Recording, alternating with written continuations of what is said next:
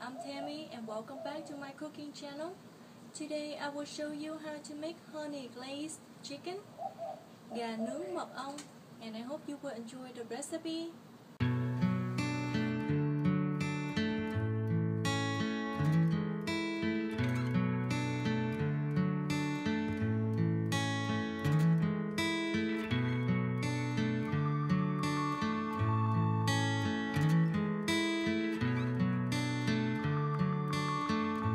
First, put the cleaned drumsticks into a bowl, then add in 1 tablespoon of cooking wine, rub on and let them sit for about 5 minutes.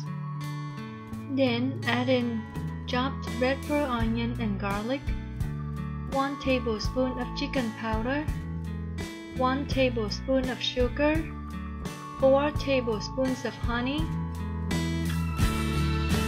2 tablespoons of soy sauce, 1 tablespoon of fish sauce, 2 tablespoons of oyster sauce, 1 teaspoon of garlic powder, 1 teaspoon of onion powder, and half teaspoon of black pepper, and mix them all up very well. Then cover with plastic wrap and refrigerate for 6 to 8 hours. Now place them on the baking tray. Then brush on the marinating sauce onto the chicken drumsticks. Bake at 400 degrees Fahrenheit for about 20 minutes. After 20 minutes, brush a second coat of the marinating sauce on and bake for 15 more minutes.